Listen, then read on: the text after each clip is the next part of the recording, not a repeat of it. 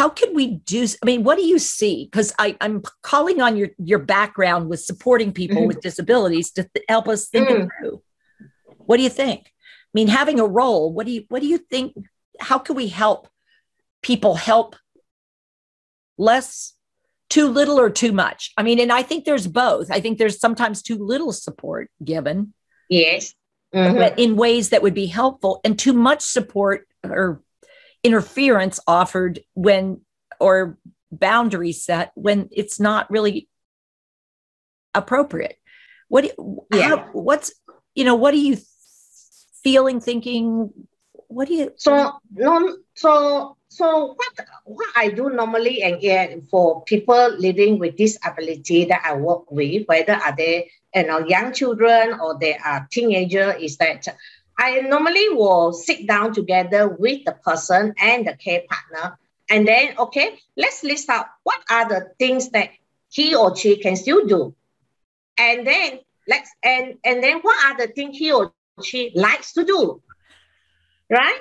And then after that, what skill does it take to be able to do the whatever task that the person enjoy doing it? And how much does he has, So in that way, you are able to know that, okay, like for example, I take myself, I like cooking, and when the doctor suggests that ask my family member to have someone to cook for me, I said, oh my God, that is my occupational role. I've been cooking all my life, So no. Yeah. So for me is that I still want to cook, but then I know that I'm not able to cook like what I used to be able to have so many dishes and things like that. So I cut down the number of dishes that I do. Now I only cook 2 dishes, no dessert already, no soup, no nothing. Yeah. And then, and because I told you I'm not good with putting things in sequence, so I will lay out like a choo-choo train like that, So, yeah, so that is my way. And another thing is when coming to handling knife, I will normally not able to remember that I'm handling knife, so I will just take up my chopping board and the knife few times cut myself. So then I will just sit down and because I'm still very high functioning, I can do it by myself. But if let's say if I'm not that high functioning, I will need someone to do it together with me and my care partner and say, okay, now, you cannot stop somebody from doing something that they enjoy and they love doing. So what you need to care about the safety, about the knife and things like that. Let's find a way of how to help her to be more consciously remember. Then I found that if I cross my midline, because I'm a right-hander, and then if I were to and then I put my basket to put my knife on the left hand.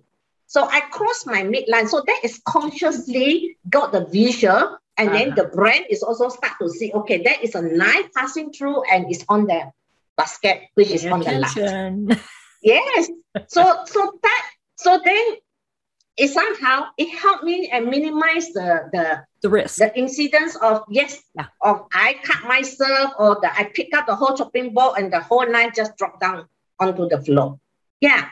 So that is what I felt that, if people is willing to sit down and look into very fine details of what the person living with dementia likes to do, because that intrinsic motivation is very important, right?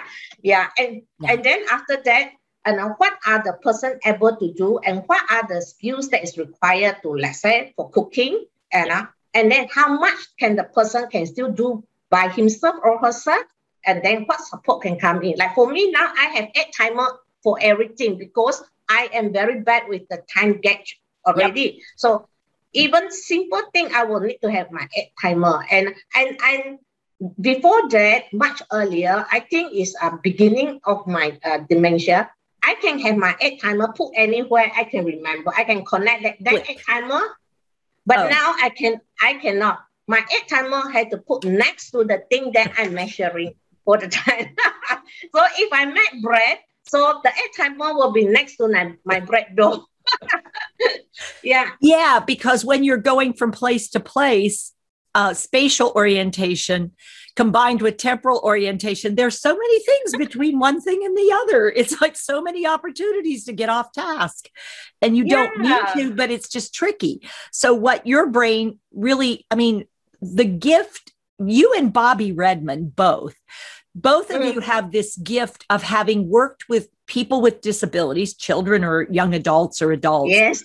And that's my background too. And so what it allows us to do is be very flexible in how we approach helping yourself or supporting someone else, because in that moment you recognize, okay, well, I need to know from you. I can't help until I'm really curious about what you do, what you have trouble doing, what you like doing, what you need to be able to do to live the way you want to live. So and that's the one I'm going to add in. What do you need to be able to do in order to live the way you like? So what you did with cooking, I think would also apply to, let's say, taking a shower and getting your hair washed. Because what we're talking about is that's an incredibly complex sequence of events that have to take place. And I mean, to get yourself cleaned up and dressed, it seems so simple, and yet it is highly complicated to go through all of that and end up where you want to be with everything being done in a timely manner, because it is so easy. I mean, you're at the sink, you're at the toilet, you're at the shower stall, you have all these products, you have this cloth, you have the soap, you have the shampoo. I mean, it's really very complicated. So if you want to live independently, you have to be able to manage body hygiene. I mean, it's one of those things. And so I think if we start off recognizing, if I could say to someone, okay, so if you're having trouble with the cooking of a meal because of sequencing, I'm wondering, tell me a little bit about how you're doing with, getting yourself showering and doing your hair. And that shouldn't be an embarrassing question. I mean, it really should be. It makes sense to ask, since, and hiding the answer is like, oh, I'm fine. It's like, okay. I mean, I'm really curious about how that would be fine, and yet you're having trouble with the French toast. But I mean, it's possible it's all super fine. Or are you having to do the same kind of thing there that you do in the kitchen? It's just a question. I mean, I'm not accusing. I'm really curious, and I have to stay curious. So if it's okay, I'm going to go ahead and ask, do you have any ways? I mean, have you had to modify how you do getting shower or washed up and getting dressed in the morning? Or is that still clicking through fine for you? It's still fine for me. It's just that I will take a longer time to get ready to leave the house. No, it is no longer like, like tap, you just go like that, zoom across. Now it will take a while, because I will forget that, I know to do this. I have to go back again, and by the time I arrive at that, let's say if I've forgotten to what you call, put on my hairpin and things like that, I want to go back to my dresser and try to on my table there, and I stand there and say, okay, what am I supposed to do? I know I come in to try to look for something, but then by the time I arrive there, most of the time is I cannot remember what is it that I'm looking for. So sometimes I would say that, let's say if I forgotten, I need my hairpin, so I will keep on touching my hair. And so by the time I arrive there. Yeah. And you remind me, who is it? Someone else that lives with dementia talks about saying it the whole time. Hairpiece, hairpiece, hairpiece, hairpiece. Yes. Every time they're walking, the whole time they're walking, they do an audio to themselves of, I'm going for the hairpiece, the hairpiece, the hairpiece, the hairpiece, the hairpiece. So when they get there, I'm looking for the hairpiece, because then they visually scan, looking for the item. And for some people, you were talking about giving yourself a motor cue by putting your hand, a sensory cue, and she does an audio cue. But what you're telling me is you are compensating. You're doing this compensatory strategy. And what I'm going to ask you is, now by the time you get out the door to go somewhere, how much energy have you had to use compared to how much energy you used to have to use to do that? Oh, now is, I would say that, let's say if last time I only used 5% of my energy to get dressed up and exit, now I think by the time I exit, I will use quite a lot of my energy, maybe 20%. Wow. And then when you go out, you need to lock the door and things like that, and the gate and put on your shoes and really going, because I stay in an apartment, so we had to use the lift and things like that. I tell you, by the time the whole thing goes down and I reach to the ground floor, it's just like it's so exhausting. Yeah. So I normally will do it in such a way that unless I have very good reason that I need to go out, I will make sure that I get all the things that I want to do in one whole trip. There you go. Yes. Yeah. And so I think this is that tricky place where people go, well, she looks great. And it's like, do you know what it takes? And so the idea that you may not be able to stay as long, do as much, be quite as vibrant, because it took so much more than it used to take to do this. And then there's that, do you ever get the niggle? Like, I know for me, it used to be, did I leave the iron on? I think I turned it off. Did I turn it off? Yes. I can't remember. And then that worry about did I or didn't I? Did I or didn't I? And it's distracting. It can be really distracting. And to have a way to check on that. So I'm curious, do you use technology at all, Emily, to deal with life? Oh, yes. My this phone is like my everything. It's luckily, I tell you, that technology is now around to make life so much easier and more manageable. Or else I think living with dementia, I couldn't imagine those people, back in those days without all this technology. Life must be very, very difficult for them. Yeah. Now with this is so much easier. I like, for example, because I still use public transport, I move on, go out and do my advocacy work all by myself.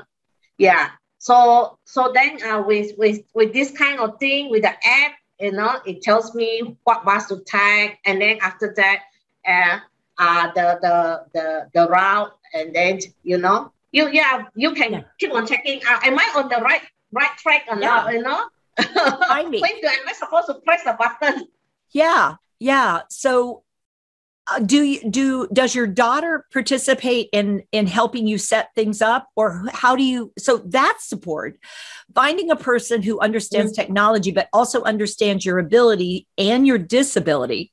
So what would be helpful and what is not helpful on a device, and how to have, I'm wondering, would a system that like said to you, like Alexa or whatever it is, says to you, Emily, oh, you may want to lock the door before you leave, as it notices you're closing the door and the lock is not happening. And it says, oh, Emily, lock the door before you go.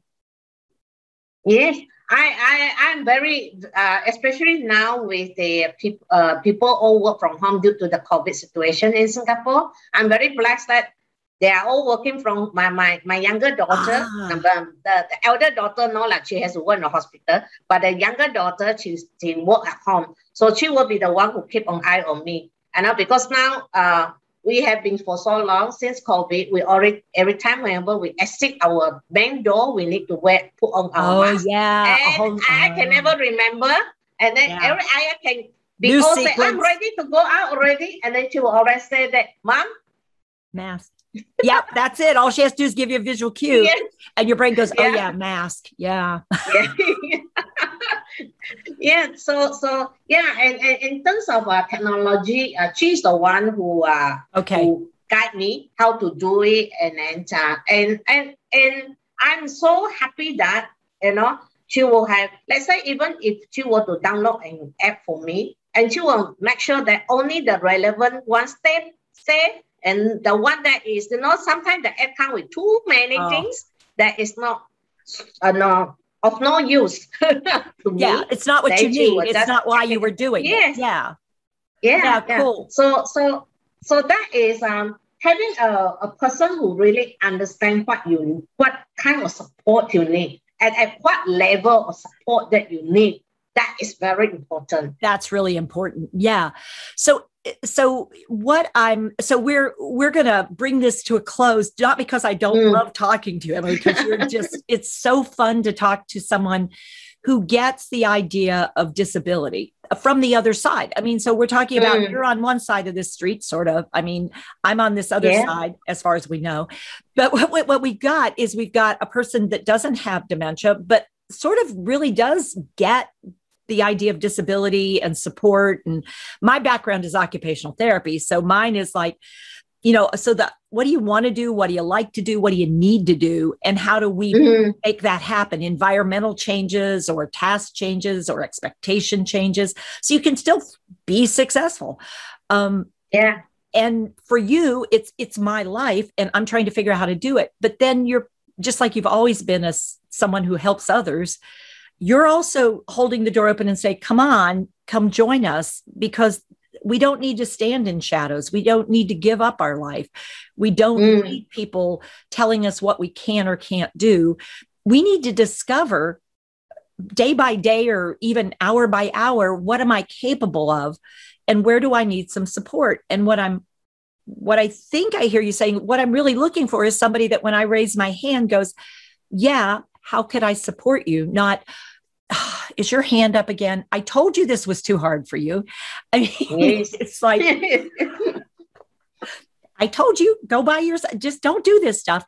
And sort of not allowing yourself to become the lost cause that people talk about when they talk about dementia. And as this condition changes and changes and changes, I believe people should always be involved in this process of, do you want to pick up the spoon and try to bring it to your mouth on your own? Or is it okay if I put my hand under and do some support and guidance so your brain recognizes, oh, a bite of food, I got it. Oh, now I got it. Here's how we do that. Yes. Which is, to me, very different than open your mouth, Emily. Open. Because that's that same thing of, I know better than you do, when all you couldn't figure out how to do was, what's the sequence of events of lifting the spoon from the tabletop, putting it in my hand, scooping the food, and then realizing what I do next? Oh, bring it to my mouth. Oh, correct. So for me, it doesn't stop when someone's just in early state of dementia. I mean, it can happen anywhere along this journey of dementia, that I need to listen to you and offer you and see what you have to do with it. I mean, it's not my job to say, here, Emily, this is what we're doing, but instead, so Emily, how about we try something? Yeah. It's just, we just need people to be open, and then they themselves also need to be wanting to take the risk. The care partner need to learn how to take risks, and not bubble wrap their loved one living with dementia. And then if things doesn't turn out the way it is okay. And another thing that is very important is that they cannot set the expectation like when the person is cognitively just like last time. You see, it is a new level altogether. It's a new bar that we are setting every day, because, we cannot stop what is changing inside the brain and decline and things like that. So our bar will keep on, keep on changing. So you cannot say, okay, you must do to that. Last time you are able to do this, so you must do, or you have to do it to my expectation. So that is something that I have been trying to, in my advocacy, working with care partners. That is what I'm trying to get them to understand. Me too, Emily.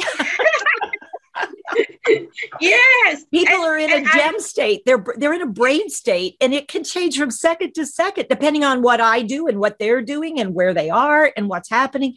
And you know what? That's true about people without dementia too. So, like, holy moly, guys, we aren't as different as you guys tend to think we are. It's like we are so similar. There's no line in the sand. It's just sometimes one of us is more able in this area than somebody else is. I mean, your capacity for thinking about sequence when you can't sequence is pretty amazing. Yeah. I wish I had more people in my world that were that good at really being open to, okay, crossing the midline makes a difference. All right, I'm going to start setting. I mean, it's like that cha-ching when the penny drops and your brain goes. And when it doesn't work, you go, oh, shoot. You probably wouldn't say, you probably have a word just like I do when I'm frustrated, where I might say, ugh, okay, that didn't work like it did last time. What am I going to do now? Okay, well, this time what I'm going to say is, can you chop this for me so I can keep going with what I want to do, which is cook the meal? I'm not going to let you do this every time. It's not like I want to give it up. It's just like this time, I know that we need to get it done and I'm running out of energy. How about you do it this time? It doesn't mean like I'm giving this up forever. And I'm saying from now on, I won't be able to do this. I'm just saying in this moment, I want to pick which one I do. And I want to fix the meal. You chop the vegetable if you can, and then we'll finish this thing together. But I want to choose. Yeah. Now is like what I said, because my younger girl is working from home, so she has more flexibility, and so now cutting of the vegetables and things like that, she is in charge of cutting, and I just tell her, okay. She will ask me, Mom, how do you want the chicken to be cut? Because I'm the one who cook. So I said, I want it to be like this, I want it to be like that, and she help. And there's a division of work. And by the end of the day, after I cook the dinner, I'm not so tired, because it is very labor intensive. Yes. Prepare a meal. I actually want to come eat with you. Unfortunately, we have a time difference. Yeah. So and wow. Yeah, and one thing I liked about now from your positive care is that the under the hand technique, and I found that is very, very empowering, because the person whom you are supporting actually don't see that they are being supported. That's right. It's just like, because your hand is under, and then you are guiding. What the person see is just his or her hand. And they feel it. Exactly. It's like they actually feel the material or the spoon or the sweater that you are trying to help the person to wear. And at the end of the day, the person say, oh my God, I do it by myself. And it's like, you did. You surely did. And what I get as a care partner is, I'm not getting resistance, because if I acknowledge the person gets it, it's like, it's just, I'm helping the brain start the ignition key. All I am is helping turn on the key. That's all that's happening. They're turning the key on. I'm just there to guide it so that they go, oh, and it's like, yeah, now take it. You got it. And it's like, I don't need to drive the car. All I needed to do is get your hands up on the steering wheel, kind of thing. It's that idea. So, Emily, it's been so wonderful spending some time with you. I enjoyed chatting with you. This is very nice conversation.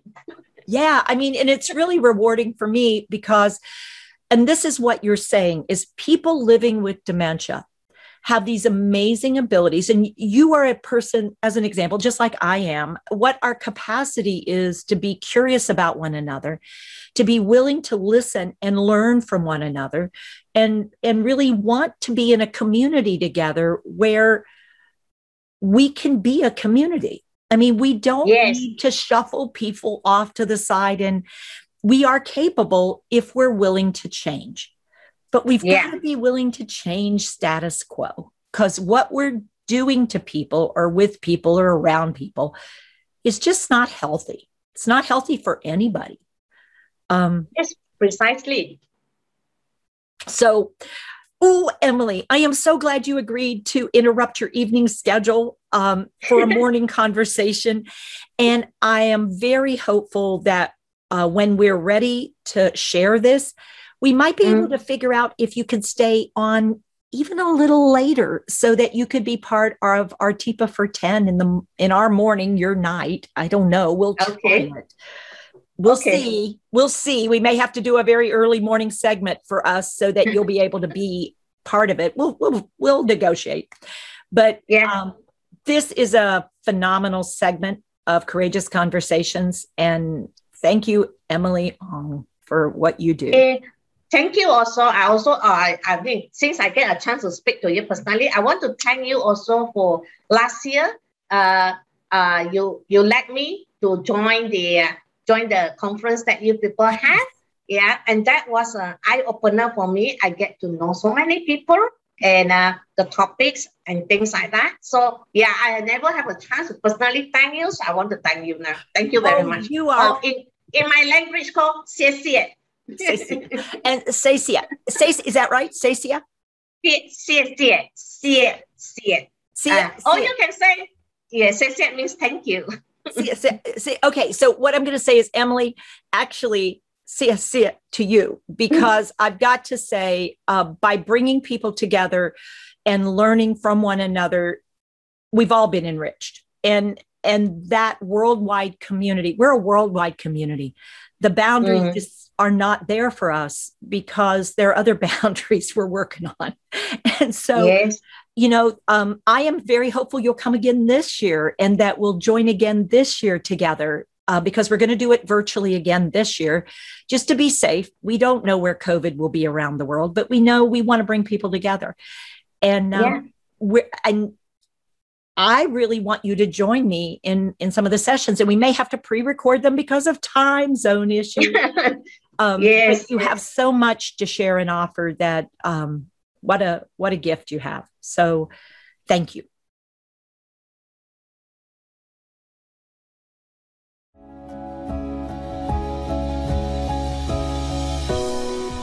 Hey folks, thanks for watching. Please like and subscribe to help us spread TIPA's positive approach message around the world.